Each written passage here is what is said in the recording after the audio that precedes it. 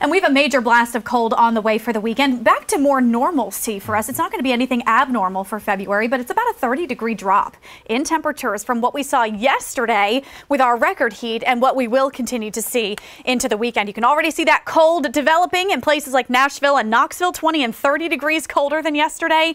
For us, it's beginning to drop. Asheville, about 6 degrees cooler than yesterday morning. Here in Greenville, just barely getting a little bit cooler out there, but the wind will pick up and it's going to usher in more of that cold over the Tennessee line. 10 to 15 mile per hour winds right now. Nothing major this morning. There will be, though, stronger wind through the middle of the day. So a wind advisory has been issued for Yancey and Mitchell counties. That goes till 7 o'clock tonight. And that cold is on the way. You can already see some of the blue infiltrating parts of North Carolina. It's in the 50s there now, 60s here in the upstate. Mountain towns, though, this is the warmest you'll be all day. Here in the upstate, we're going to stay right in the 60s as the sky begins to clear and the wind picks up.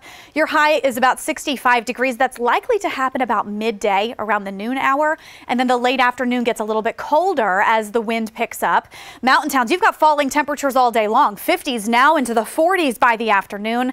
And that wind will make it feel even colder than that, gusting to 25 in the upstate, 35 in North Carolina, and even higher in some of the peaks. We're going to rate the day a 9 out of 10. 50s and even 60s right now, looking good for a Friday. Not a bad setup for February, so still nice enough to get outside, especially as the sky clears.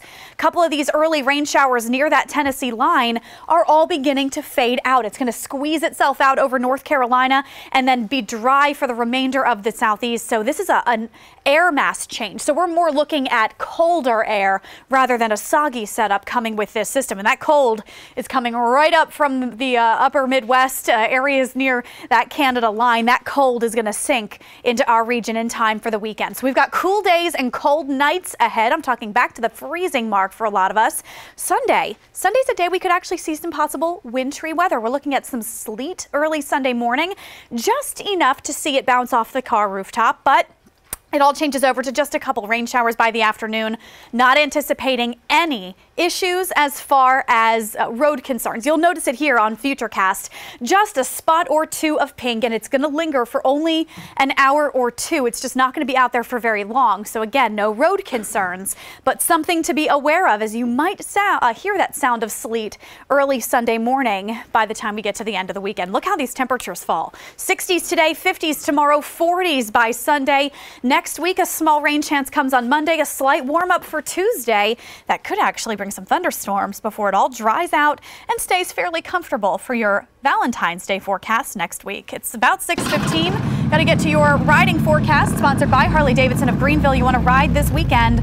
Saturday's the better day of the two. We will continue to look at a chance for that drizzle and colder temperatures on Sunday. Mountain towns, you'll be in the 40s all weekend. A little bit cold for a ride, but Saturday's the better day if you do want to bundle up. Chris watching the roads right now, 6:14. What's going on?